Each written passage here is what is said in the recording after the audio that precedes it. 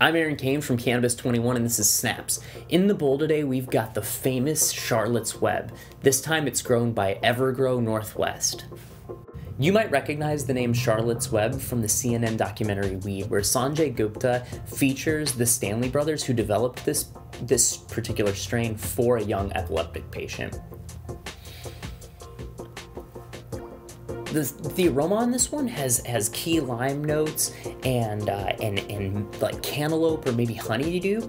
It's really aromatic and it looks gorgeous, which is really rare for CBD strains. They normally aren't terribly aromatic, and generally speaking, they don't look good in that traditional sense, which kind of has me a lot more excited to try it this time around.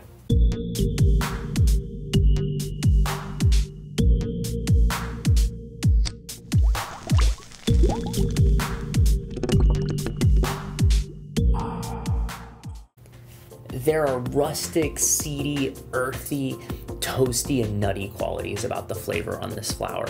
The head change that comes along with it is very mild. It's not psychedelic, it's not very cerebral. It's just got me kind of with this overall sense of well-being and a very mild body high. If you happen to be the kind of person who deals with anxiety when you smoke pot, because that does happen, or if you're new to smoking pot, I would highly suggest this one because of how light it is. It's very well done. I'm rather impressed. Way to go, Evergrow. This was brought to you by Cannabis 21.